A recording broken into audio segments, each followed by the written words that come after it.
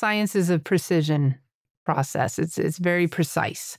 And I mean, this is why they have so much terminology in science, because they're like really precisely trying to define everything. And in the New Age, we get a bit hand wavy, right? And loosely using terms. And that becomes problematic. I mean, it might sound fancy and it might get in the mass consciousness, which is great, but then there's a misunderstanding of what it really means, which then doesn't serve people. And that's when scientists traditional scientists tend to just say, oh, that's pseudoscience. And they just kind of wave it away because they also have their own intellectual elitism, if you will, around what is an acceptable use of scientific terminology and what's not. So I like to, find that middle path, if you will, that we can explore into the metaphysical with this. And I think even Nikola Tesla said that the day that science begins to explore non-physical phenomenon, it'll, make more progress in one decade than it has in all the previous centuries of the scientific method. And so we're kind of coming to that bridge point right now. And I think from the perspective of where the New Age has gone, it's gotten too loosey-goosey, right? Too airy-fairy, if you will. And it's too, I don't want to offend anyone, but there's like too much image-oriented stuff. Like For sure. If you sound really cool and if you got the latest, greatest buzzwords, then you've got you're the in person, right? Yeah, it's a new wardrobe. It's a new identity structure to kind of, again, like our ego is so slippery in how it can use anything to build a sense of superiority. That's one aspect of it. But then there's also just the genuine innocent misunderstanding of Right. these things, right? Well, and sometimes people feel really good about themselves because they've got the concepts and they wear that identity badge, if you will, but they aren't living it. They're not embodying it. And there's a huge difference between having knowledge of something or a concept about something and having understanding about something. I think that this is where we need to evolve. We need to shift from just concepts and knowledge and identity badges, because we believe some certain things and yet not live it, right? The difference between knowledge and understanding is you're living it, right? And to get to understanding, you have to apply it. You have to take it into action. You have to test it out against the world in your life. You have to live it and embody it. And once you've really come to a place of embodying that concept and living it in your life and not just talking a good talk, but walking the talk, if you will, then you really know. And then you can be somebody who can share that with others. But if you just have a concept and you try to be somebody who shares it with others, you don't know what you're talking about. You're just trying to sound fancy. And so we do have this, unfortunately, in the world today. There's a lot of, people who claim to have the knowledge and the answers, but they're just using the buzzwords. Yeah. But there are also really genuine teachers out there who have the understanding. But I find that to really come to a place of understanding, you have to do the work. And a lot of people don't really want to do the work. And that's really where you start to figure out if somebody's just going to stay kind of fluffy about things or if they're really going to make progress in their life. And to me, with the people I work with, I want to work with people who really want to make progress. They actually want to take these tools into application and live it and embody it and really come to understand it versus just know about it. Yeah?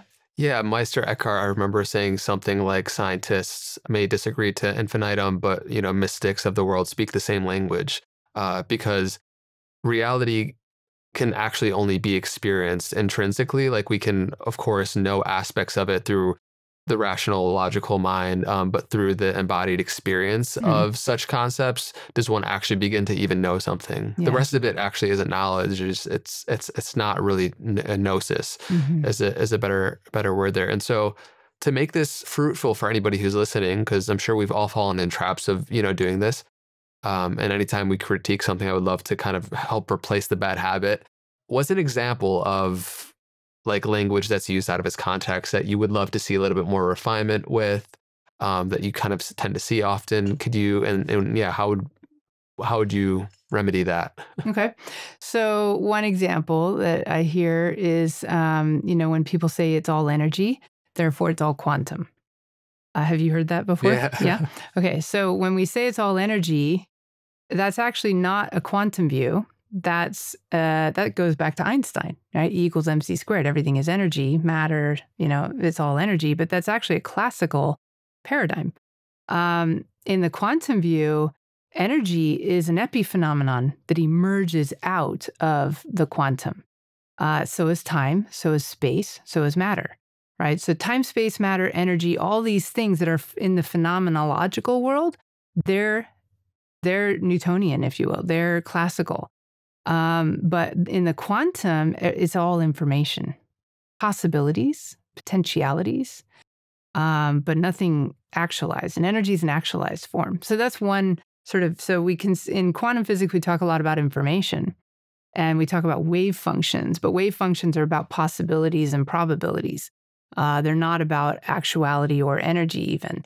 And there is this like bubbling sea of, it's constantly in movement. Like there is like a vibration to it, but it's not a physical vibration. It's a potentiality vibration.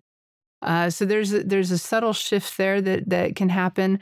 Another example, I heard somebody saying recently, like, if we're really grounded, could you say that we've collapsed our waveform into presence? It's like, that sounds really cool. Sounds nice. But I don't know what that means. As a physicist, it's like, what do you mean? It's like taking these fancy words and putting them together in something that sounds cool and it makes you look good, but it doesn't really mean anything. And so this is about really understanding more the true definitions of things. I think that it starts by really digging in to understand what does that really mean? And is this the proper context to be using that term? Or am I just, hand waving with my use of it to sound cool? Yeah. And part to blame is the education system, in which has raised us, in a sense, to like memorize facts as a form of intellectual knowledge instead of following our deep innate curiosities to truly understand what something is, what something means. And therefore, when we use it, we can just approach these areas with humility and speak from what we know instead of speaking from what we wish to sound like we know, in a sense. There's a teacher in the mystery school that I study with, the modern mystery school, who's got a great way of putting that. And he says, you cannot share what you do not have. And if you don't have true understanding of what it is you're talking about, you can't share understanding with anybody, right? So you got to first make sure you've got it before you start professing it. And that doesn't mean we have to be perfect, right? Because I also am a firm believer that you're going to master something by helping, serve with it in some way or teach in some way. And then through the reflection of the people you're working with, you're going to learn more and you're going to advance your knowledge. And in fact, you can't master something until you've served with it. You have to take it into service so that it goes beyond just you and your relationship with it. And you can then see how it applies to other people. And so for me, like the fastest path to coming to know thyself is actually a path of serving other people and helping them to come to know thyself. And the more I help others come to know thyself, the more I come to know myself. And, it's this reciprocal kind of thing that happens because we're all connected. And the more we really work with that from a place of humility, as you're saying, that it's not about me. It's not about my ego. It's not about whether I'm liked. It's not about how popular I am. It's not about any of that. Like, I got to take the me out of the equation in a way and just serve, because I want to make a difference or because the world needs, to become a better place. And it's about something much bigger than just the individual. Yeah, it really feels like our own specialness or uniqueness gets born out of actually the letting go of the need to be perceived as unique and special. It's in that then like authenticity radiates, and authenticity definitely has gotten a big PR agent over the past couple decades, so it's a trendy term, but like the lack of agenda internally, I feel like allows for genuine connection both between you and other human beings, but also you and what you're here to be doing.